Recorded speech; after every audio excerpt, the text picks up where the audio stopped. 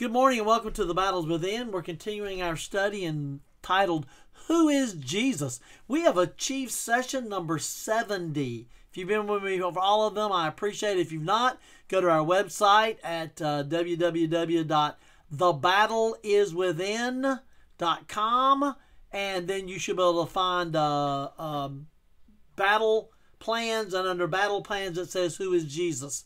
And you can find it there. You can also look at our Facebook page. We do have here links to that. So having said all that, we're going to go ahead and jump right in and get going here. Today we're continuing our message that we began last week. We had parables last week that Jesus had begun to talk to the Pharisees about. And today will be the second one. And just as a way of reminder, after cleaning the temple, you remember, Jesus walked by a barren fig tree on the side of the road, and after seeing no fruit, no figs, only leaves, he cursed the tree. And a short while later, it withered and died. You can find that in Matthew 21:18-19. And Jesus uses this as an object lesson to rebuke Israel and their leaders. The shame of their fruitlessness was exemplified by their rejection of the Messiah. Once again, however, the Pharisees, who proven themselves spiritually barren, I don't understand why they could not see this, were determined to challenge Jesus' authority. The Pharisees no longer denied that Jesus had authority. This is the week that he's going to be crucified. They never denied they couldn't deny his authority. Instead, they asked, by what authority are you doing these things? Who gave you this authority? In other words, we know you have power. We know you have authority, but by whose power and authority do you have it? They asked this, of course, in hopes that Jesus would trap himself. Because Jesus said, all right, publicly out there in the open in the wilderness, stated many times that his authority came from above. So it's not something he hasn't already done. But instead, Jesus turns the table on the Pharisees by asking them where did the authority of John the Baptist come from? Well, this kind of put the Pharisees in a difficult position because, as you remember, John the Baptist was widely respected as a prophet, as a teacher of Israel. And so John the Baptist was the one who had publicly heralded that Jesus was the Lamb of God and the Messiah. So if they gave him authority, then his authority would recognize the authority of Jesus. So to do that, but the Pharisees, if they denied John's legitimacy, they feared the people because the people believed him to be a very strong prophet. He's dead now, he was martyred, but they still believed in him. Matter of fact, there's still people today, as we looked at in the past, there's still a cult out there for John the Baptist. They do a lot of ceremonial washing because what else is there to do?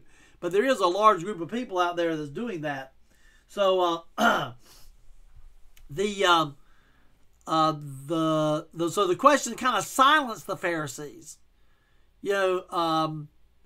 but Jesus gives them a chance to recognize their sins in hopes that they'll repent. It's interesting that God gives us opportunity after opportunity. He gives every single person the opportunity to repent of their sins, even when he knows they're not going to do it.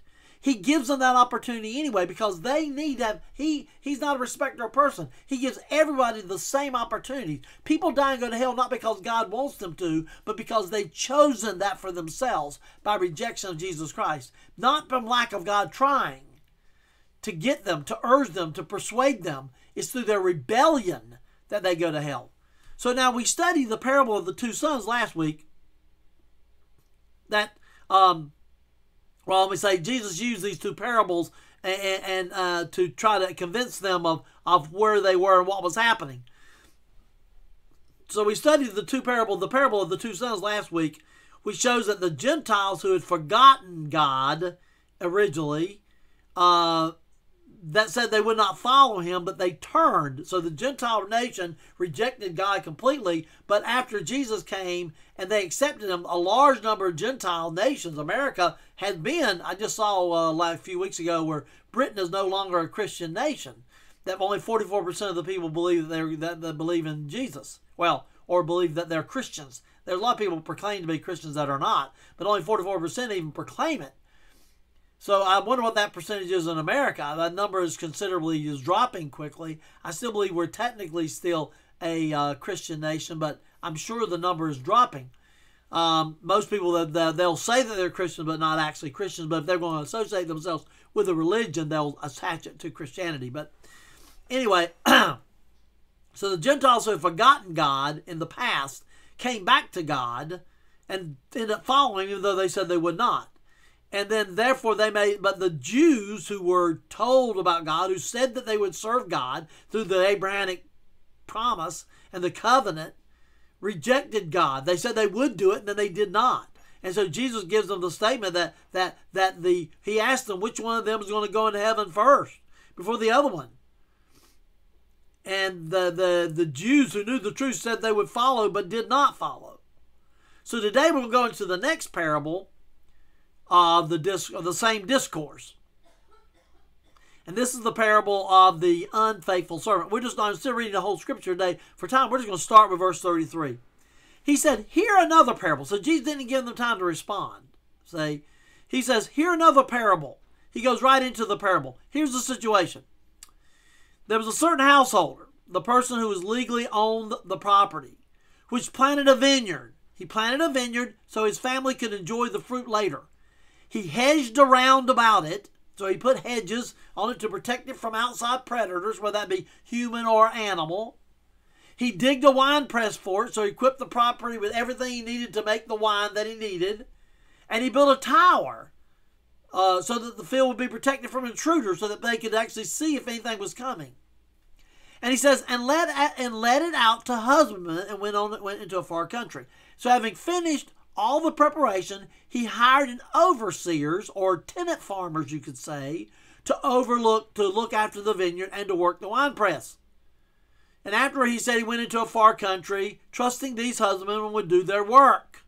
Verse 34. And when the time of the fruit drew near, he sent his servants to the husbandmen, that they might receive the fruits of it. So when the time was drawn near, a good amount of time had passed. When the landowner hired the husbandman, and now. A report produced by the University of California Cooperative Extension entitled Establishing a Vineyard stated that no crop production in the first few years, not until year 4 or 5. At least another year is required to produce the first vintage. It takes a minimum of 11 to 13 years to get into a positive net income position. So in other words, they gave them plenty of time. It was a long period of time that they took after the vineyard, that he provided support and everything for them over this time period before he asked anything of them. God gave Israel a command concerning vineyards when they came into the land of Canaan. Leviticus 19:23-25 said, and when they shall come into the land, and shall have planted all manners of tree for food, then ye shall count the fruit thereof as uncircumcised. 3 years shall it be as uncircumcised to you. It shall not be eaten of. But in the 4th year all the fruit thereof shall be holy to praise the Lord withal. And in the 5th year shall ye eat of the fruit thereof, that it may yield unto you the increase thereof. I am the Lord your God. So see, the Mosaic law even forbid the eating of the orchard fruit until the 5th year. Therefore, considerable amount of time had passed here between the owners leasing the vineyard and sending the servants to collect the dues. Then it says here, he sent his servants to the husbandman. In ancient times, rent is paid with either money or the share of the crop.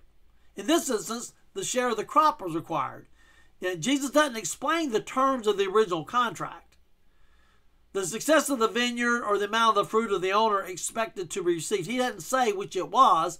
He just said that he went back to them to get his due.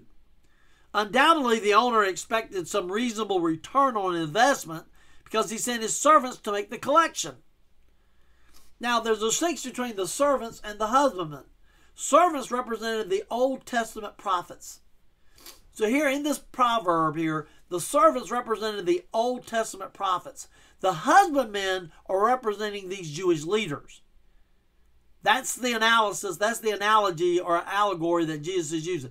Jesus is using the servants are the prophets of God, and because the landowner is clearly God.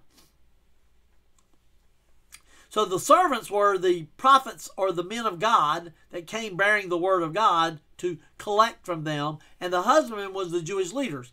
He said he sent his servants to the husbandman. So from time to time, God sent prophets to the Jewish nation to call both the priest and the people back in the purity of his holy religion. Right? Periodically, he would send them back. We know we got the prophets, the books of the prophets. He said that they might receive the fruit of it. The ancient custom of paying rent of a farm in kind, the part of the farm's produce, kind of like sharecroppers, you could say. So in Jesus' previous discussion, the Jewish leaders, verse 23, the issue of one of authority, right? Whose authority? For hundreds of years, God sent prophets with his authority, demanding the fruit of obedience and repentance. God expects us to be obedient and to repent of our sins. That's what he asks of the Jewish people. That's what he asks of us today.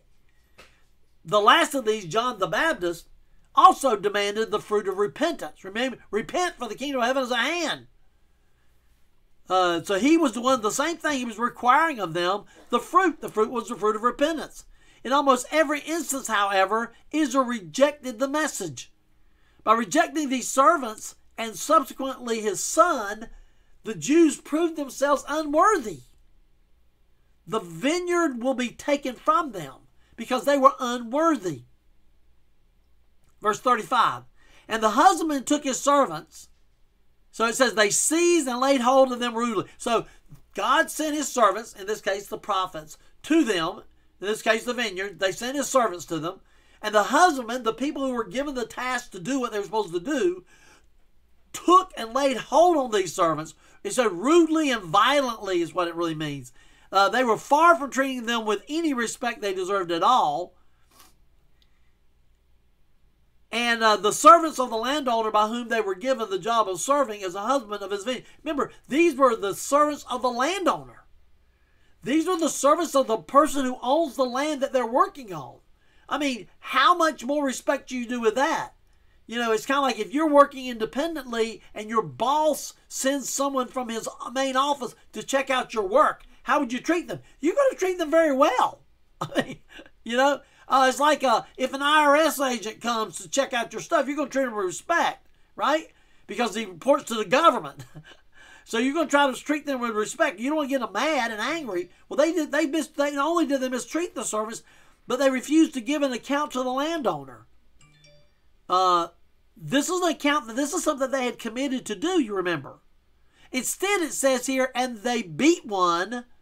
So one of the servants was hit with his fist. This is kind of an example here that Jesus has given us. Remember, Jesus used this allegory because of how the way they treated the prophets.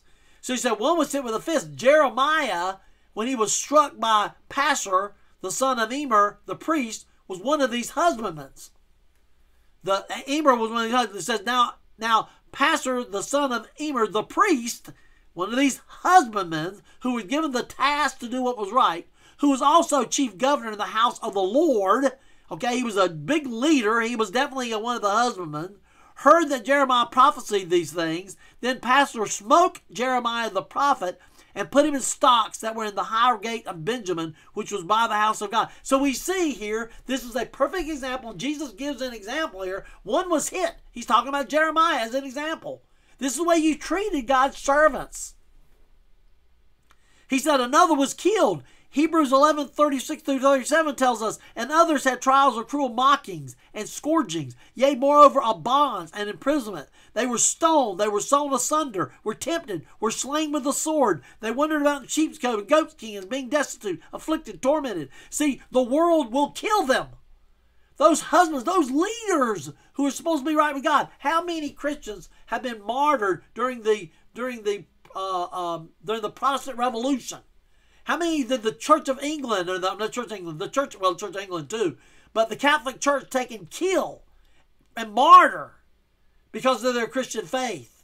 How many Romans took Christians into the arena and filleted them alive and killed them? You see, but we're talking about leaders of the church, the Catholic Church, the leaders of their days. who rebelled against God and took the leaders, took those people that were right with God, and they killed them. There's 4 kinds of power, 4 kinds of death in the power of the Sanhedrin. They had the ability to kill by beheading with the sword, stoning, burning, or strangling. That were given that in the Sanhedrin, gave them the power to do. They could kill, stone, burn, strangle. Notice they could not crucify. That's the reason why they didn't kill Jesus. They wanted Jesus crucified. It's interesting. The prophet in the time of Elijah were killed with the sword. 1 Kings 19:14 said, and he said, I have been very jealous of the Lord God of hosts, because the children of Israel have forsaken thy covenant, thrown down their altars, slain thy prophets with the sword. And I am on the left, I seek my life to take away. This was something that Elijah said when he was talking to God. They have thrown down thine altar and slain thy prophets with the sword. Daniel 11:33 said, and they that understood among the people shall instruct many, yet they shall fall by the sword, and by flame, by captivity, and by spoil many days. Daniel prophesied that the prophets would be killed. Then it says, and another stoned another. Matthew 23:37. O Jerusalem, Jerusalem, thou hast killed the prophets, and stoneth them which are sent unto thee. This is the words of Jesus. Jesus said, you stoned the prophets. See, these seem to have been hurt by hurling stones at them, but not killing them. These weren't killed. Those stoned others, they weren't killed, but they were stoned. Paul was stoned several times, but left for dead, but wasn't dead. Verse 36. Again, he sent other servants more than the first, and they did unto them likewise. These husbandmen pattern regarding how they treated any of the landowner's servants. These were patterns. It says more than the first. This indicates that he sent greater servants, hoping they would listen. He sent the lower servants, and he kept sending more powerful people in that were right with God, more of his elite people, you could say. Yet they did the same to them. The landowner did everything he could to get these people to meet their requirement, but they did not care. Verse 37. And last of all, he sent unto them his son, saying, they will reverence my son. So last of all, in the last times, in the last days, in the end of the world, the Jewish world that is, after all, the prophets have been sent, finished their course, no more prophets. John the Baptist was the last of the Old Testament prophets. You said, but he's in the New Testament. He's in the New Testament that we dedicate New Testament. But John was before the crucifixion of Christ. Therefore, he was the Old Testament saint. He was under the Old Testament promise. Jesus hadn't died on the cross yet. Until Jesus died on the cross, he was not the Redeemer. He was the Savior to come, but he was not the Savior yet. He had to die for our sins. His blood had to be sacrificed. He had to pour his blood on the altar before he became our payment for our sins. It was coming. But it hadn't happened yet. He was part of the Old Testament saints. See, God sent then he said, because that God finally sends his son. This is not one of his servants as before, but his son, his only begotten son, the son of love, his dearly beloved one. He sent him to the husbandmen, the Jews.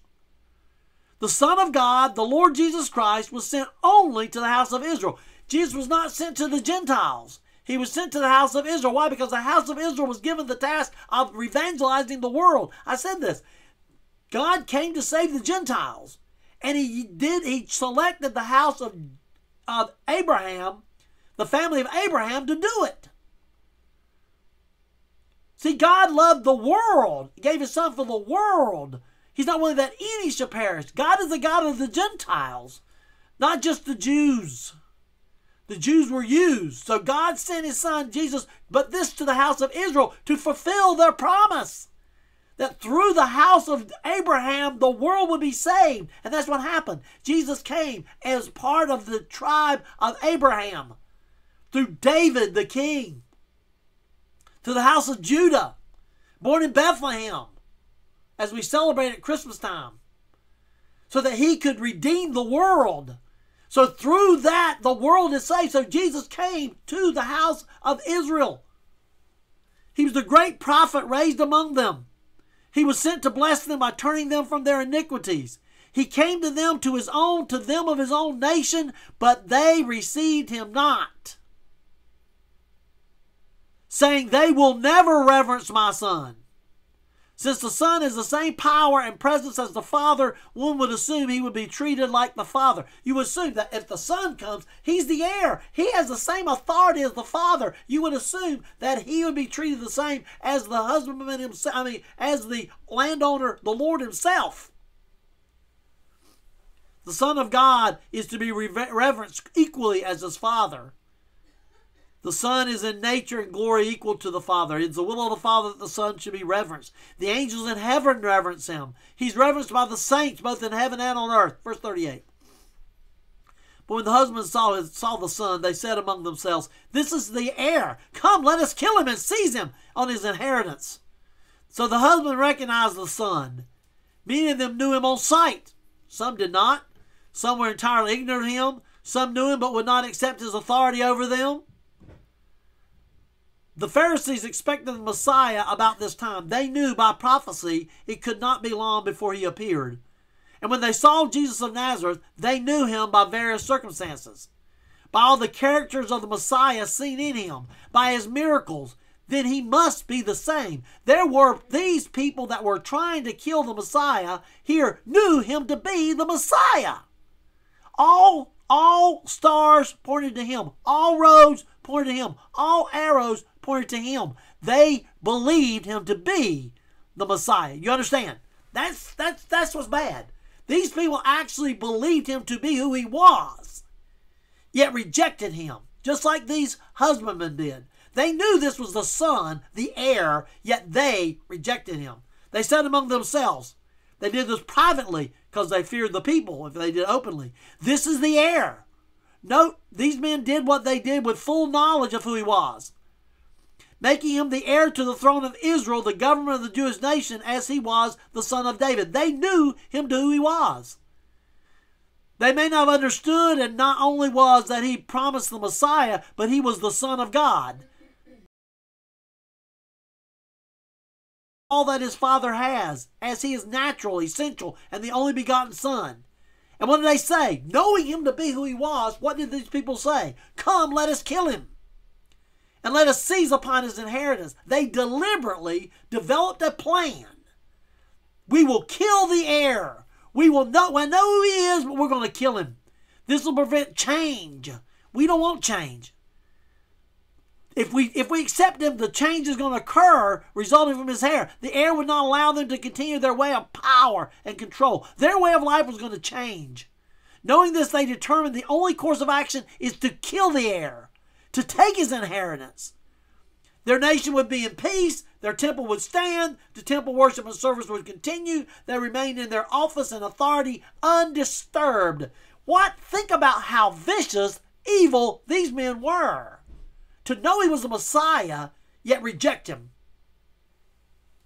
Verse 39. And they caught him and cast him. In a rude and violent manner, they seized and laid hold of him, as they had some of the servants before. This regarded their apprehending of Christ in the garden by the band of soldiers, right? This is what happened then.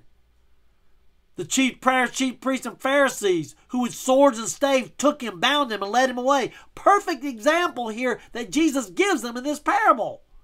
And it says they cast him out of the vineyard. This not to be understood that they cast him out of the synagogue, which is never said of them, not related to the leading of him without the gates of Jerusalem where they crucified him, though this is a sense not to be despised and rejected. So this doesn't refer to him being kicked out of the synagogue. It doesn't refer to him being taken out of the gate to be crucified. But it's related to the delivering of him to those that were without the vineyard, the Jewish nation and the church, to the Gentiles. They took him out of their family, out of their vineyard, and cast him out into the world where the Gentiles were. Praise God for that. Because of their evilness, we have high life. We have hope. We can preach the gospel today to you on this medium today. See, what they did to harm, God did to good. He cast them out to the Gentiles to be mocked and scourged and put to death by them. The Gentiles, the Hebrew, they cast them out of the temple. The Gentiles, remember the Romans, Gentiles killed him. It said they slew him. Jesus was physically killed by the Gentiles.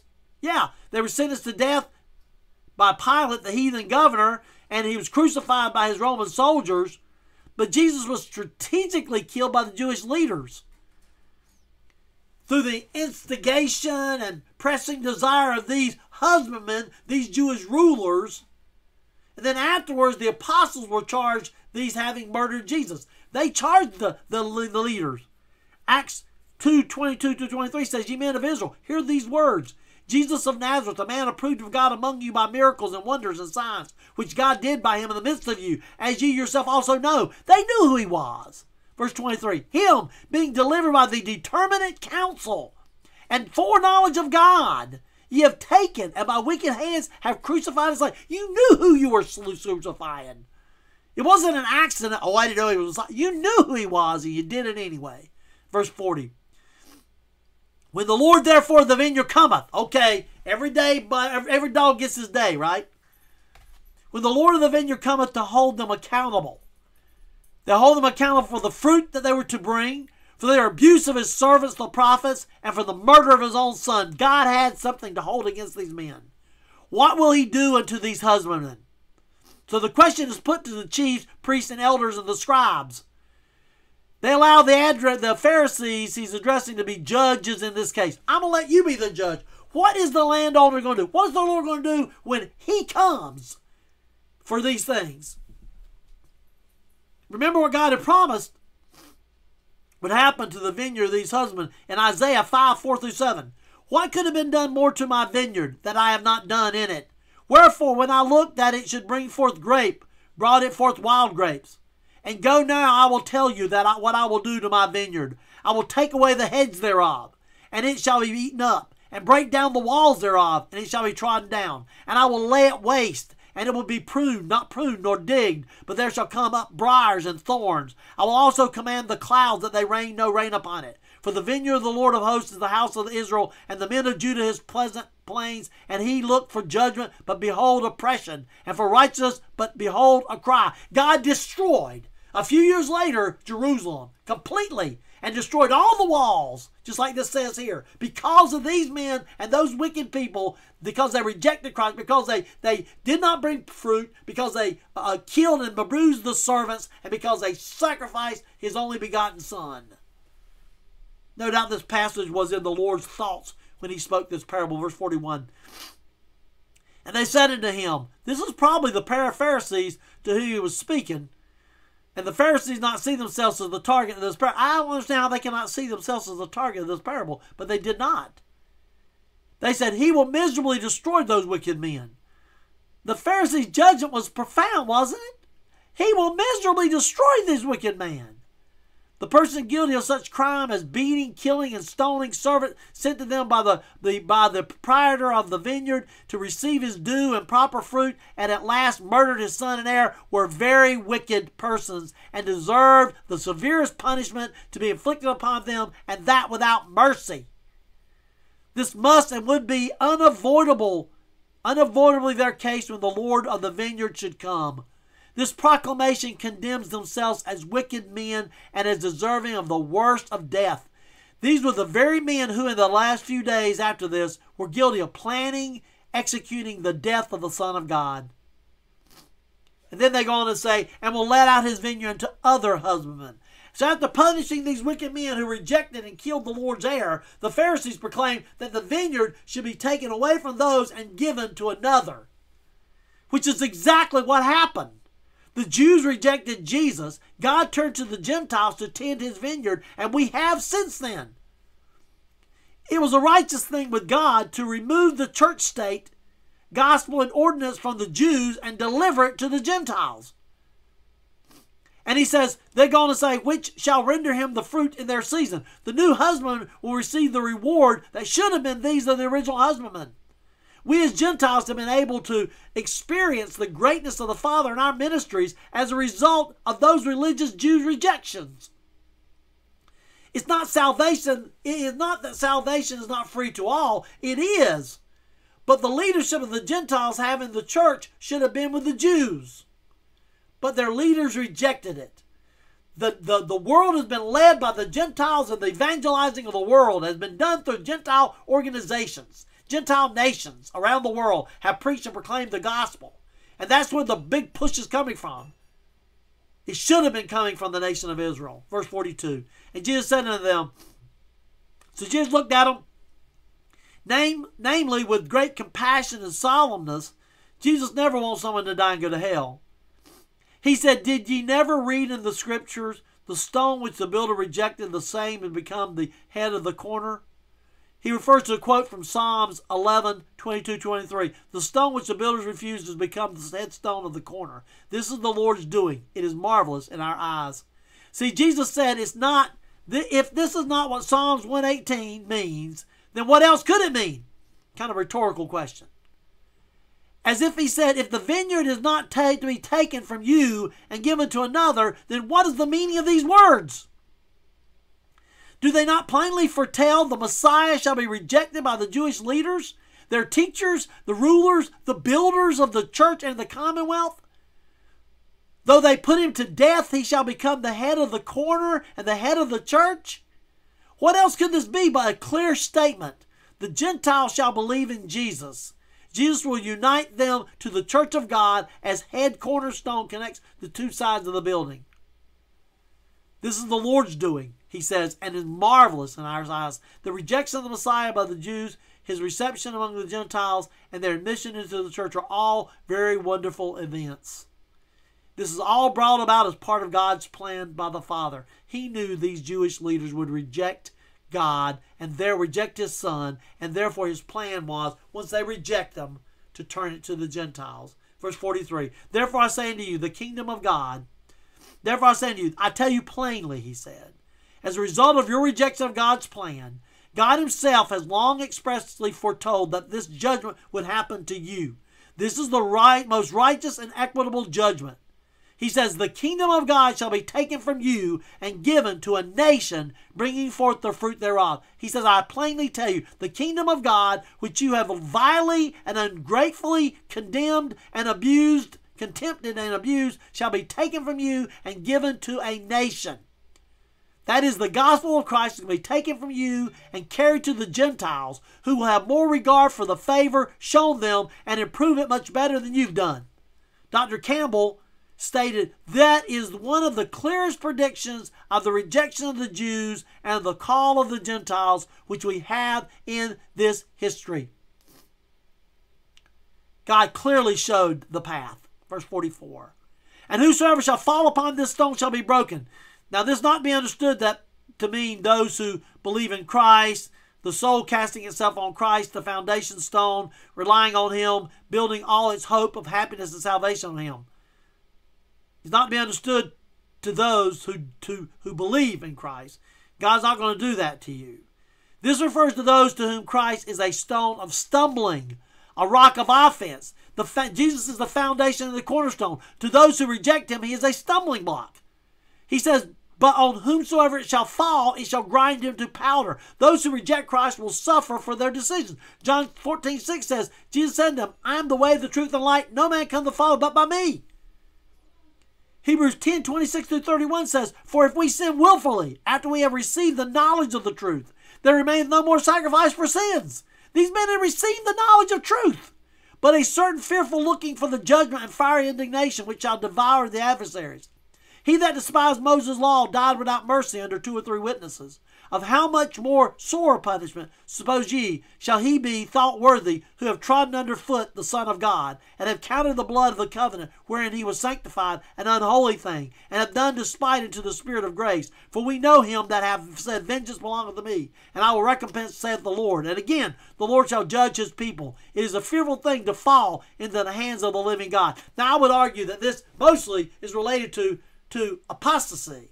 And I agree it's related to apostasy, but I think it is also applicable to the Jewish leaders who knew the truth prior to the salvation of God, prior to the death of Jesus on the cross. The Old Testament saints, I believe it falls under them too. They were apostates in the day of the Old Testament. Verse 45, and when the priests, chief priests, and Pharisees heard this parable. Now we see that many of the Sanhedrin went among. We didn't know who they were. Now we know. Chief priests and the Pharisees. The Sanhedrin was there. Not all the priests or Pharisees were involved in this plot to kill Jesus, but the Sanhedrin was.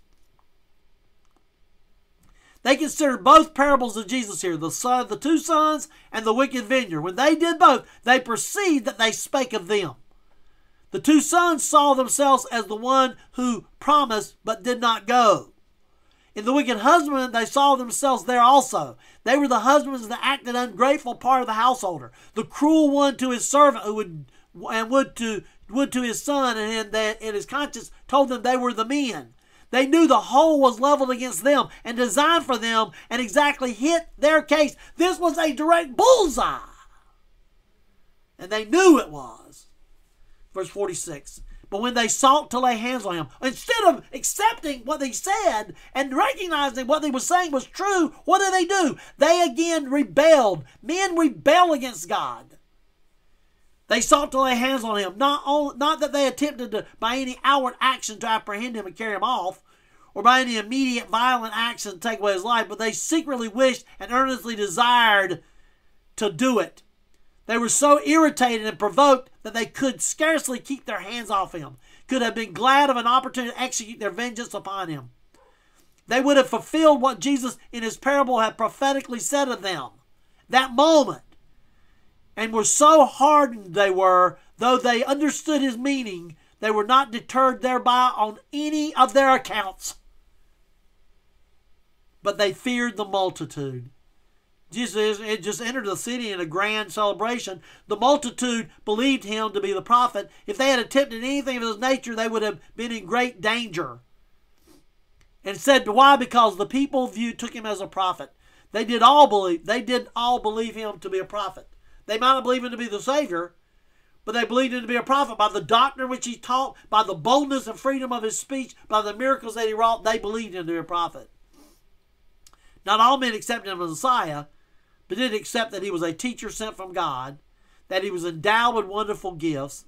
Many among the crowd had received those gifts, not necessarily for their souls, but yet for their bodies. The crowd, therefore, would not suffer him to be abused and ill-treated by them. Mark says in Mark 12:12, and they sought to lay hands on him, but feared the people, for they knew that he had spoken the parable against them, and they left him and went their way.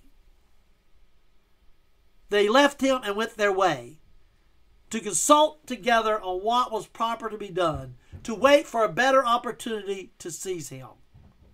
What a powerful parable we've seen today. And what a powerful foretelling of the truth. What a better understanding of what happened in the plan of God. See, the parables laid out for us. Jesus laid out for us exactly what happened. And why we are where we are today. And why the Gentiles are where they are today is because God laid it out for us thousands of years ago. It's not a surprise. We are part of the plan. Next week, we'll continue our study on the parables of Jesus as we continue to study who is Jesus. All we have time for today. Let's close in a word of prayer. Lord, I thank you so much for this opportunity that we can study your word. I thank you, Lord, for your word. It is powerful. Help us, Lord, to be able to apply it. Help us, Lord, to share with others the truth that you've given us. Help us, Lord, not to reject him, but to accept him. Lord, let's accept the words of the prophets. Let us accept the gifts, the fruits of the prophets. Let's give them back the repentance that you asked for. Give them back, Lord, the blessings that you send our way. For it's in the mighty name of Jesus we pray. Amen. I thank you today for your time and your attention. We're going to continue to study the Who is Jesus series. I think we have a few more weeks left in the parables. We'll see whatever God leads us. But we have a lot to cover in the life of Jesus so we can better understand who Jesus is. Until next time, God bless you.